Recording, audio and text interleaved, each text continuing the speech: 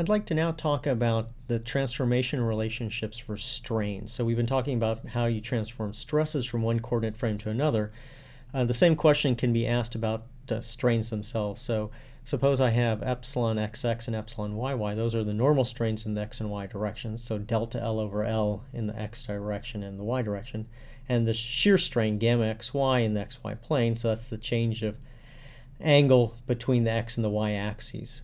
And what I'd like to now look at is the question of, well, suppose we want to talk about a different set of axes, so x prime and y prime, and what would be the normal strains in the x prime and y directions, and what is the shear strain in the x prime y prime frame relative to the values in a given frame xy. Okay, so here's the basic setup. So I have the x direction, maybe I have the normal strain in the x direction, normal strain in the y direction, and then I have the shear strain in the xy plane. So that's a change in angle, this 90-degree angle here between the x and the y axes. And now I'd like to consider what would happen if I rotated the coordinate system and I was looking in the x prime and the y direction. So I wanted to know the normal strain in the x prime direction, the normal strain in the y prime direction, and then what happens to this 90-degree angle. So that's the one between the x prime and the y prime coordinate axes. So just repeating, given these three strain components, what are these three strain components? So knowing the strain components in one coordinate frame, what are the strain components in a second coordinate frame? And this is exactly the question that we asked about stresses. Knowing the stresses in the xy coordinate frame, what are the stresses in the x prime, y prime coordinate frame? Now, the way we're going to go about this calculation or determining the transformation relationships is going to be a little bit different. Let's go ahead and start with the definition of normal strain. And I'm going to start with the definition of normal strain relative to the x prime, y prime coordinate frame. So the normal strain in the x prime direction is just simply the derivative of the x prime displacement with respect to the x prime coordinate direction. And what I want to do is convert this relationship here, and at least on the right-hand side, to give me something in terms of the strains in the x and the y coordinate frame. And the way I'm going to do it is, first I'm going to represent the numerator, the ux prime, in terms of ux and uy, so the displacements in the x and the y direction. And I'll use my vector transformation rule that tells me that the x prime coordinate or component of any given vector is gotten simply by taking the dot product of that vector with the unit vector or the basis vector in that coordinate direction. So ex prime dotted with u gives me ux prime. But now what I'm going to do is I'm going to represent u in terms of ux and uy. So I expand out the displacement vector in terms of the x displacement and the y displacements. And if I take the dot products, I end up with ux cosine theta plus uy sine theta. So that's going to convert my numerator here, or one of the components of the numerator, into something in terms of the x and the y coordinate frame and the angle theta between the two coordinate frames. And now what I need to do is convert this x prime in the denominator, or derivative with respect to x prime, into something that's given to me in terms of derivatives with respect to x and y.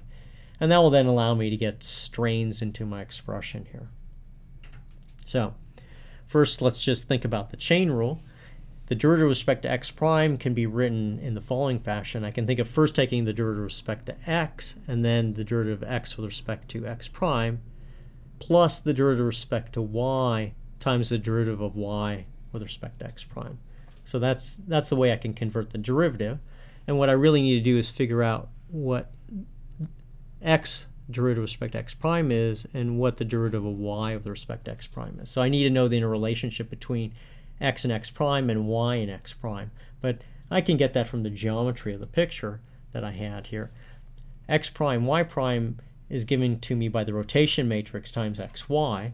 And so now I need to know what x and y are in terms of x prime, y prime. So I need to invert this relationship here. But it's easy to invert because this matrix here is a rotation matrix. So the inverse of it is just as transpose. So I have xy in terms of x prime, y prime, which I get simply by pre-multiplying by the transpose of the rotation matrix between the two coordinate frames. And that allows me then to calculate what these derivatives here are.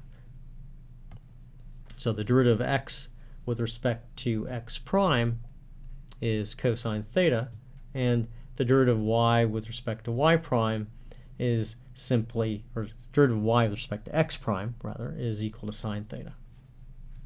So now I can try and combine the results up together.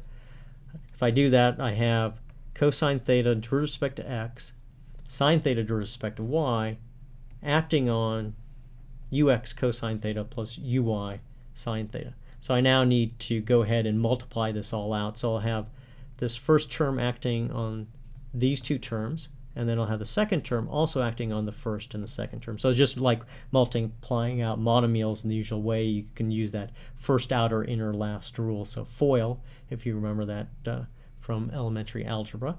And that will give us, that allow us to expand out the right hand side here. So let's go ahead and do that. If we expand it out, I end up with cosine squared times the derivative of ux with respect to x plus sine theta cosine theta times the sum of these mixed partial derivatives plus sine squared times the derivative of uy with respect to y. But these derivatives of the displacements are now, I can write them in terms of the strains. So, and in particular, ux with respect to x, that's just epsilon xx. The derivative of uy with respect to y is just epsilon yy. And this combination terms here, derivative of ux with respect to y plus uy with respect to x, that's just the shear strain, gamma xy. And I'm going to go ahead and write it using epsilon xy, so that's the tensorial shear strain. Remember that gamma xy was the engineering shear strain, and gamma xy was the tensorial. And the reason for writing in terms of tensorial, if I do that, I'm going to have to introduce a factor of 2 here, so I end up with 2 epsilon xy. But the reason for doing this is that this expression here now looks identical to the one that we had for stress transformations. So it's, when we're doing transformations of strains, we usually use the tensorial shears so that the relationships look just like we had for stresses. So in particular, if I put it in matrix form, it looks absolutely identical. I have the strains in the prime system are equal to the rotation matrix times the strains times the transpose of the rotation matrix. So I have the exact same look that I had when I dealt with transformations of stresses. So there's no extra relationships that have to be learned here. We get the same result here. So exact same rules that we had before. If you want, you can also write down in double angle form. So, and you can just use the expressions that we had before, just replace the normal stress in the x by the normal strain in the y, replace the normal stress in the y by the normal strain in the y, and then when you replace the shear stress in the expressions, remember to replace it by the tensorial shear strain of the system. Otherwise, you'll be off by a factor of 2 in all your calculations there.